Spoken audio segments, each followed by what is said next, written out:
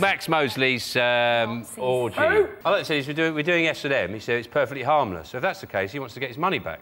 Sorry. Well, they might not be, but they could be Nazi-themed sex orgies. He's denying it. He's denying it vehemently. He's saying we were just doing a bit of S&M, and obviously it was in the papers one day. And he said, this hasn't been in the papers long enough. I'm going to take them to court.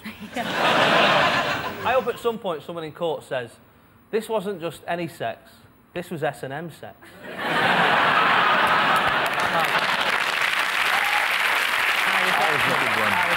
I like the idea that he said, Max Mosley said he'd been doing this for 45 years. Man and boy. 45 years, he said, and his wife didn't know. And I like the idea of him coming home. How does he explain that his arse looks like a grilled panini? Yeah. I fell on the barbecue at work again. Duncan, have you ever tried the S&M thing? I haven't. I didn't actually know what S&M meant till the other day. Such a lie! Serbia and Montenegro. What did you say? Not... Food. Gordon Brown has said that we're wasting too much food. This is about 3 weeks after he said we're all getting fat. Now he's changed his mind. Now he's saying we're wasting too much food. And, you know, of all the problems he's got, he's obviously become Prime Minister and gone, oh, what shall I fix first? Global terrorism, knife crime... Oh, no, you've thrown them bananas out. They've still got a bit of yellow on them. It's gone mental. What you should do, if you don't want to waste food, just do what I do. I just buy Parmesan. Never goes off. Even if you can put it on a rooftop in Nairobi, it won't go off. The thing that gets me, right, I read in the paper this week that we waste £1 billion in food every year, right? Now, which sounds scary, doesn't it, right? But I've worked it out, right? That, if you think, how many zeros is in a billion? That's 9 zeros, isn't it? 1, 2, 3, 4, 5, 6, 7, 8, 9. £1 billion, right? How many is there of us? 56 million, right? 1, 2, 3, 4, 5, 6. That's a million, right? Yeah. So we waste twice, 56. £17.85 a year, right? So boobless. Not doing it properly, right? So I worked it out. Per person, per day, we waste 4 pence a day. I couldn't give a flying monkeys, to be honest. Jason, there's certain people that upset that balance. I buy champagne and, like, chase homeless people. Thanks for backing me up, Johnny. I'm a nightmare. I go shopping and I'll do my go around. I love it. I love going shopping, round with my little trolley, around Sainsbury's. I do. And I love the little 2-for-1 deals you get. Put them in. But... Do you tend to bring a couple of friends with you to do exactly the same moves? No.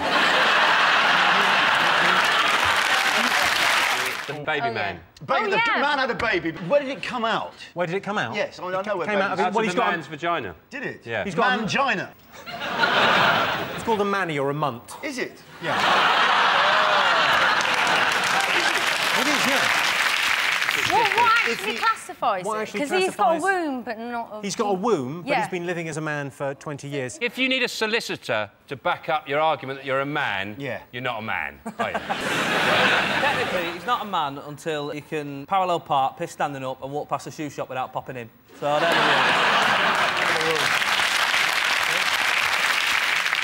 We've got a picture of him. He looks like an inflated George Michael. We've got another picture of him.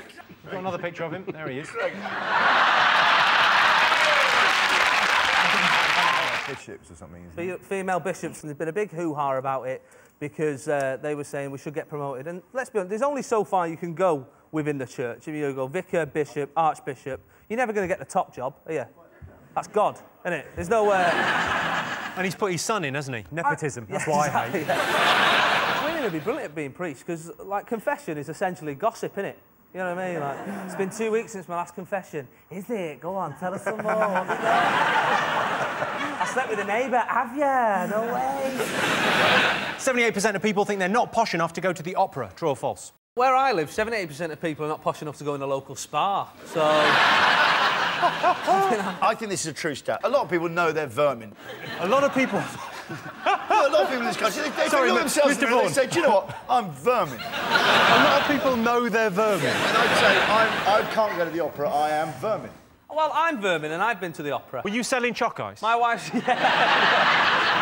I went to see Darren Brown, actually. Not really opera, though, is it? He does a big finish, like, but he... No, it's weird, because my mum got called up on stage, and she always thought... She was like, oh, I don't feel posh enough to go to the theatre. And to be fair, you're not. right? But we went anyway, right? And it's like she got called up on stage by Darren, and he went, right, sleep. Eventually went to sleep, but she had to slap him in the face to do this trick. But she didn't want to slap him in the face because she's a nice woman. And a bloke at the back of the room just went, "Fucking hit him, love! Hit him! Smack him out!" And Darren Brown turned round with a second gap. He just went, "You do that again, and I'll make you wet the bed for the rest of your life." And I thought, I reckon that night the bloke went home and his wife went, "Do you want a cup of tea before bed?" And he went, "Do you know what? I'm going to leave it, to be honest." Biggest turn-off for women? Me.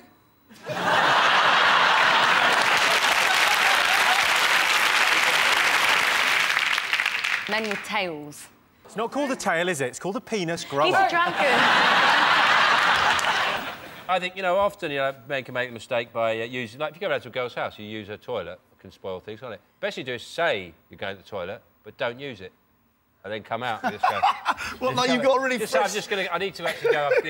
So you go in there, you don't have one, then you come out, and then later she goes, "Wow, he's so fragrant." Yeah. I was in a bar once, and they were doing speed dating downstairs, and I popped down to the toilet. I had to go through this speed dating thing, and obviously press the bell. You got 3 minutes, bing, and then you're done, right? And as I was walking past this table, I heard the bloke. He went, "Yeah." And so anyway, when I got there, they were already dead.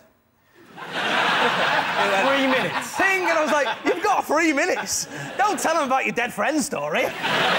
Yeah, so what I do is I slice their beaks off, cut their feet off, and feed them as much until they die. Bing! That's farming, really. I inject their eyeballs with special fluid to make them grow faster. Bing! I can eat you. I know how to cut you up and eat you. I would say in about 20 minutes, because I'm a trained boner. A boner works in a slaughterhouse.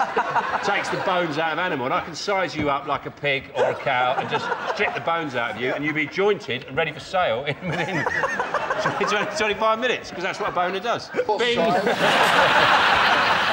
that the woman would probably see if you went swimming. Is it having a pair of Speedos, but the S's have come off? Is it really, like, hairy? Really hairy? Really hairy. Specific area? Hairy back. That's the right answer, yes. Hairy back.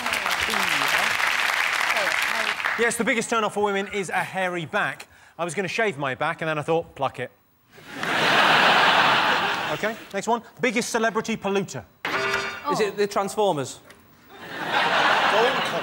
They would be pretty, because they're a car and they're a robot, and that's 2 carbon footprints. I know. Doctor Who. Your world's brilliant, isn't it, Duncan? What? He has a TARDIS, he turns up and he flies around the galaxy. What fuel's on the TARDIS? Yeah. Nothing, because it's not real. Whereas the Transformers are real. Is it Simon Cowell? Yes, it is. He's up... Yes! Simon Cowell. Simon Cowell. Yeah, the biggest celebrity polluter is Simon Cowell. However, it's Louis Walsh that's responsible for the hole in the boy's own lair.